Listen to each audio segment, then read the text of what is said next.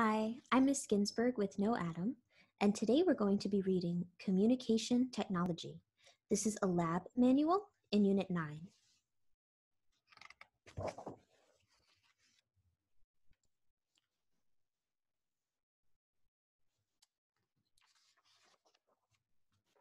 Section 1, the day the internet went down. A 15-hour internet outage. For about 15 hours in February 2015, parts of Arizona experienced an internet outage. During this time, computers couldn't get online. Emergency 911 systems were disrupted. This forced emergency responders to use handheld radios and alternate phone numbers. Businesses couldn't process credit card transactions. ATMs couldn't dispense cash. The problem was first reported around noon on a Wednesday. It wasn't fully resolved until 3 a.m. the following morning. The internet service provider for the area said that vandals had sliced through a fiber optic cable. The cable connects cell phones, TV, and internet providers with the users of those services. Internet communication system. The internet outage showed how dependent modern society is on the internet. There are currently more than 1 billion websites. Every day, users send about 269 billion emails and 500 million tweets. They upload 576,000 hours of video to YouTube. The internet is a communication system because it is a group of interacting components that function together to transmit or exchange information between people and/or machines. ATMs couldn't give out cash when the internet went down. Parts of a communication system. All communication systems have a source. A source is where information is sent from. Any object or person generating a message is a source. Whenever you create an email or text message or speak into the phone, you are the source. You input information into the system. Many communication systems also include an encoder. An encoder is a device that converts information into a format or code so that it can be easily and/or securely transmitted. A phone's microphone mouthpiece is an encoder. It converts the sound of your voice into signals that can be sent through the system. Similarly, your computer encodes messages. It turns keyboard strokes into programmed language. Some encoders also encrypt messages. Encryption is the process of encoding messages so that only the intended recipient can read them. Many email services offer the option of encrypting your messages so you can send them securely. Anyone who sends an email is a source.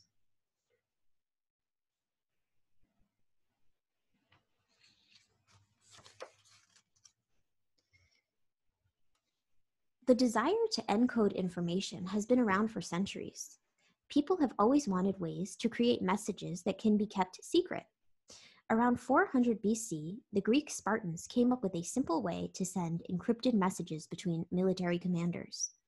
One commander would take a tapered baton and wrap a strip of parchment or leather around the baton. The message would be written lengthwise across the baton. One letter went on each revolution of the strip. The strip with the message would then be unwrapped. Once unwrapped, the letters of the message appear scrambled. This allowed the parchment or leather to travel to another military commander. Even if it fell into the enemy's hands, the enemy could not read or understand it. When the second commander received the parchment, he would decode it. Decoders convert coded communication into a form that can be understood. Decoders may translate code into human language. They may also decrypt an encrypted signal. The commander would need another baton that was the exact same shape and size as the original one. When rewrapped around the second baton, the original message would reappear. Storage, transmission, and receiving. Sometimes information is stored. Storage is a means of holding information for future use. A modern type of data storage is called the cloud. The cloud stores information in remote computers connected to the internet. It can be retrieved anywhere. Retrieval is the accessing of information that is stored. Another form of retrieval occurs when a software application pulls email from an online server or accesses information stored on a hard drive. This picture is a model of a Spartan baton. The cloud is a form of storage. Using internet to communicate. Communication systems also include a transmitter and a receiver. A transmitter is a device that sends information signals through a channel, air, wires, optical fibers, etc. Transmitters often have an encoder. A receiver is a device that captures incoming signals. Receivers often have a decoder. Many technologies send and receive information using different frequencies or wavelengths of light. In Arizona, cell phones, computers, and landlines were locked out of the service because the cable that connected the transmitters and receivers of many communication systems was cut. This cable was a fiber optic cable. Fiber optic cables transmit light signals from one place to another. A cut cable meant that information couldn't be transmitted from the source to the destination. The destination is the final place where information is sent in a communication system. It is the output of information. Benefit and drawbacks of the internet. The internet is the ultimate communication technology. It allows people around the world to communicate cheaply and quickly. However, as the cut cable in Arizona showed, there are some drawbacks. Fast and reliable internet depends on the infrastructure to connect phone and internet companies with the people who use these services. Many rural areas currently don't have that infrastructure in place. These fiber optic cables are being installed in the ground.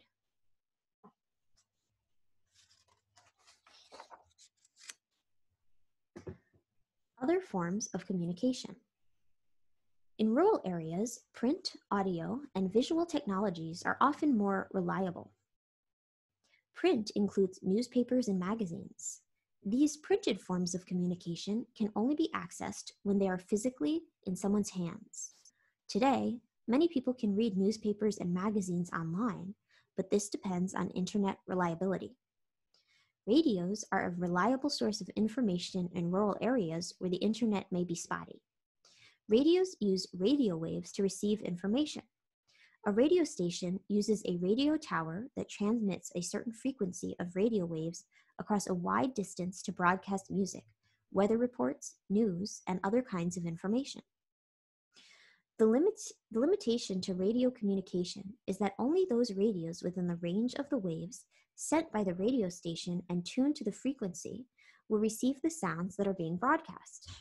This form of communication is only one way. In other words, the radio station can broadcast information, but it doesn't receive information from radios. In contrast, the internet has the ability to be two-way communication. People can communicate back and forth with one another very rapidly.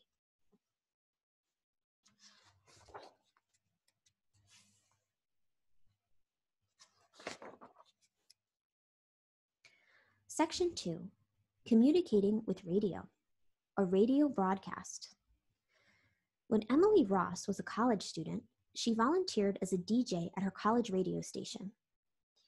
Every Monday from 3 p.m. to 5 p.m., she took to the airwaves. She would broadcast a wide range of musical styles from the station.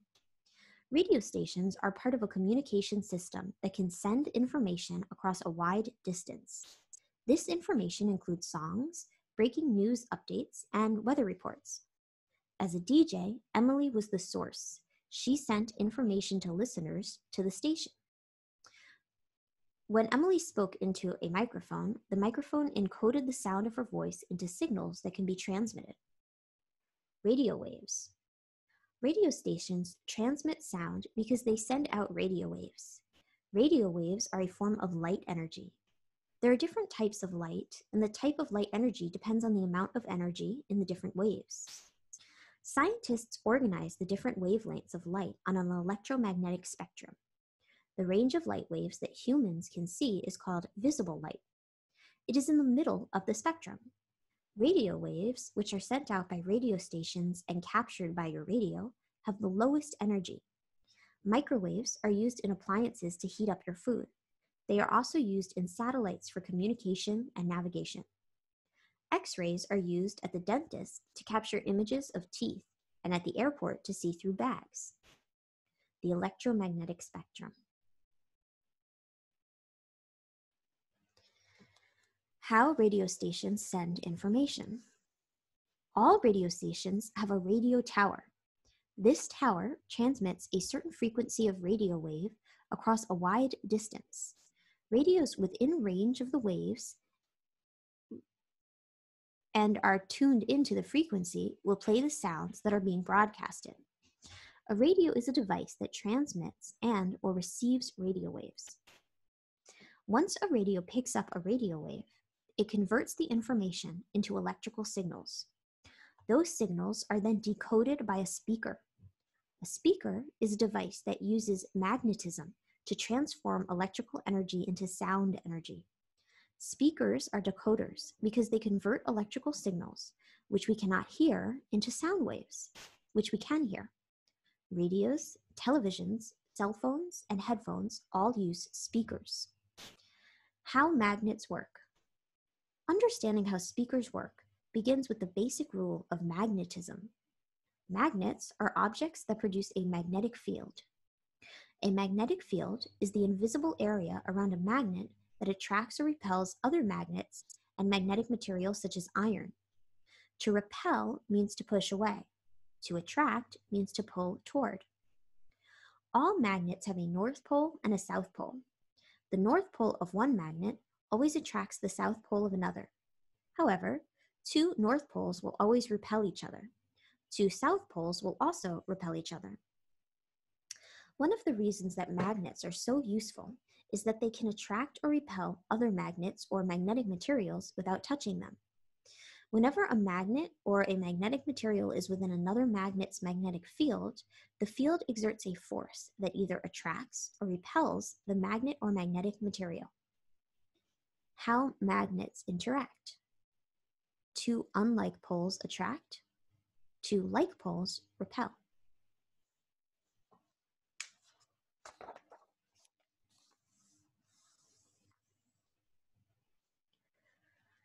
Magnetism and energy. Imagine that you push two repelling magnets toward each other. You have to use energy to move them together. As you push the repelling magnets together, you apply a force to the system that transfers the energy from your hands into the system. In other words, your pushing force provides an input of kinetic energy into the system. That input of kinetic energy is stored in the system as potential energy. You can see evidence of this potential energy when you let go of the two repelling magnets. They will move apart from one another. The potential energy stored in the system has been changed back into kinetic energy. If you change the distance between the interacting magnets, you change how much energy is transferred into the system. For example, the closer you push two repelling magnets together, the more energy you need to use. This means more energy is transferred into and stored within the system. This will cause the magnets to move farther apart when you release them. Conservation of energy. In a perfect system, the total amount of energy is always conserved as it changes from one form to another. In other words, however much potential energy the system of interacting magnets has, the same amount of energy will change into kinetic energy as the magnets are released and moved away from one another. However, in the real world, some of that energy is transferred out of the system. When energy is transferred, it moves into or out of an object or system. For example, if the magnets move across the ground, friction will transfer some of the energy out of the system. Pushing together two repelling magnets requires an input of energy. Speakers work by applying the rules of magnetism. Speakers have two kinds of magnets, an electromagnet and a permanent magnet. Electromagnets are tightly wound coils of wire that produce a magnetic field when electricity passes through the wire. They are useful in various technologies because the magnet can be turned off and on. This is different from permanent magnets, which stay magnetized without electricity. Electromagnets become magnetized when electricity moves through the wire. Electricity is the flow of electrons through a conductor. Because electromagnets are made with electricity, they can be demagnetized when the electricity is turned off. This is possible because electromagnets form a circuit. A circuit is the circular path that electrons travel in a negative to positive direction. Parts of a circuit. All circuits have the same basic parts. All circuits have an energy source, such as a battery. The battery has stored chemical energy that converts to electrical energy, which is the energy of electrically charged particles. The battery's energy provides the input of force that pushes the electrons in the conductive material through the circuit. Circuits also have wires. Wires are the paths that electrons travel in the circuit. The wires in a circuit are attached to an object that can convert electrical energy to do work. All circuits must include something that can do work. Without this part, the electricity will cause danger by overheating the circuit. This is called a short circuit. Finally, most circuits have switches. The switch opens and closes the circuit. Electrons flow when a circuit is closed. This is on. A closed circuit will cause the light bulb to light up. Electrons cannot flow when a circuit is open. This is off. No work can be done in an open circuit. Here's a diagram of an open circuit and of a closed circuit.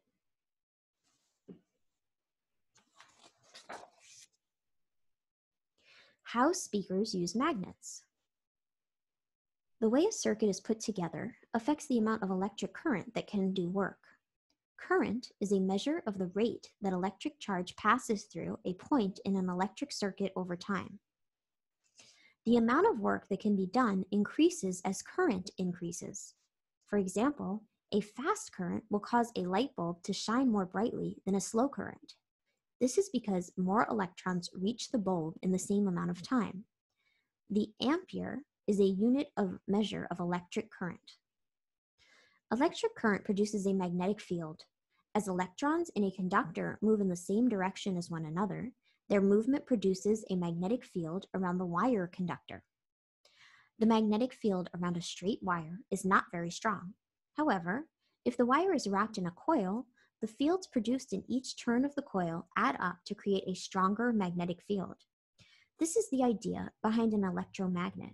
A tightly coiled wire produces a magnetic field when electricity passes through the wire. The electromagnet becomes magnetized when the circuit is closed. It becomes demagnetized when the circuit is open. There are several ways to make an electromagnet stronger. One way is to increase the coils an electromagnet has so that it produces a stronger magnetic field. Another way is to increase the current that moves through the circuit. Here's a diagram of a simple electromagnet. Speakers turn electricity into sound. The electromagnet in a speaker is attached to a cone that is made of fabric, plastic, paper, or lightweight metal. The purpose of the cone is to push air so that it vibrates. We hear these vibrations as sound. Sound is energy that is carried in waves of vibrating molecules. As forces transfer energy through a system, they disturb molecules at rest, causing them to vibrate. Vibrating molecules bump into the molecules closest to them. This passes on the energy and makes them vibrate too. Then those molecules bump into more particles and so on. The vibrations travel out in all directions. Molecules stop vibrating once they have passed on the energy. These patterns of vibrating molecules as sound move through a medium are sound waves. Magnets in a speaker. On the other side of the electromagnet is a permanent magnet. When the speaker is connected to a receiver, electricity flows through the wires. If the electromagnet in a speaker is positioned so that its north pole is near the north pole of the permanent magnet, the two magnets will repel each other and be attracted to each other's south pole. These attracting and repelling forces cause the coil to move back and forth, pulling and pushing the speaker cone. As the cone moves back and forth, it produces vibrations. The volume of a speaker can be changed. A stronger electromagnet will cause the cone to move more, generating a louder noise. This is similar to banging a drum harder, making the drum membrane vibrate more so it produces a louder sound. The size of the cone will also change how much air is vibrating, which will affect the speaker's sound. Parts of a speaker: receiver, magnet, electromagnet coil, electrical input, cone, sound output.